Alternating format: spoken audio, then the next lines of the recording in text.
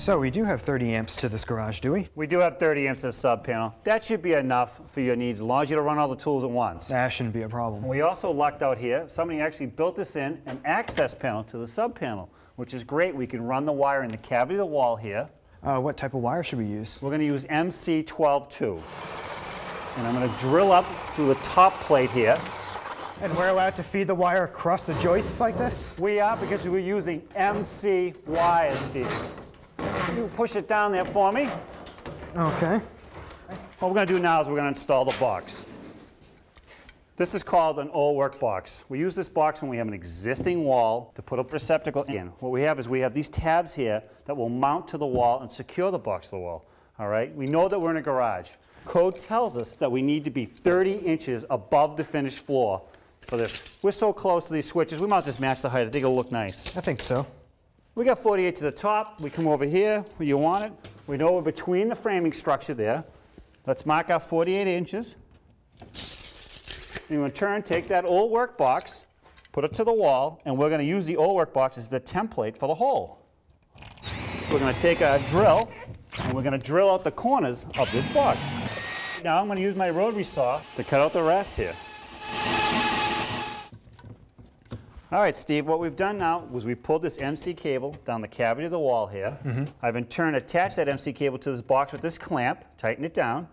Then I install the green grounding conductor to the box here with this green ground screw. What I'm going to do is I'm going to put the side plate back on, and then we'll be ready to put it back in the cavity of the wall and attach it to the paneling. Okay.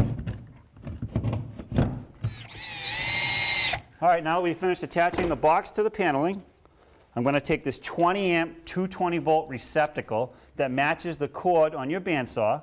I'm going to in turn take the green grounding conductor, attach it to the green screw. I'm going to take the black hot wire, attach it to this brass screw. Okay. Then I'm going to take the white hot wire and attach it to the other brass screw. Wait, white is hot?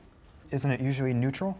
In a 110 application, it's usually the neutral, but here, because it's straight 220, the equipment that you purchase does not need a neutral conductor, so we're going to identify this wire and use it as a hot wire. So what I'll do is I'll strip these wires to the length I need. And you just slide those right in like that? Yeah, this actually receptacle comes with a compression connection here. You see I slide it in and then I crank it down with the screw here. It's a good connection. It's nice and tight. Typical for a 20 amp application, you see. All right, I have everything tightened down and ready to go. I'm going to fold the wires into the box, take a couple 632 screws, attach the receptacle to the box. All right, Steve, what we're going to do now is we're going to punch out this knockout seal on the top of the sub panel. I, in turn, am going to take this MC connector here, attach it in the hole, and then use this lock nut to secure it to the panel. And now I'm ready to take the MC cable, put it into the connector, and then we can run the wire to the sub panel. So what's that plastic clip there? This is an anti-short bushing. What this does is we slide this up into the jacket here, so that way that the sharp edges do not fray the insulation on the conductors, which would be really bad.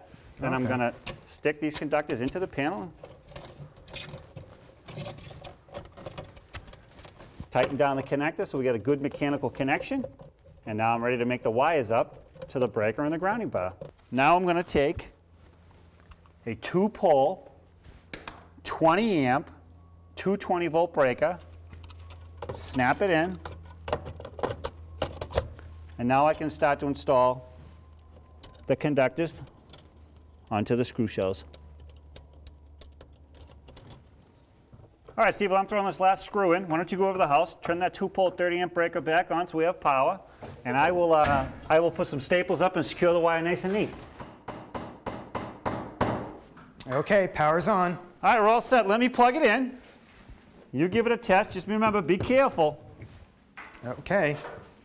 There's no more important safety tip than these safety glasses. Oh, Norm, eat your heart out.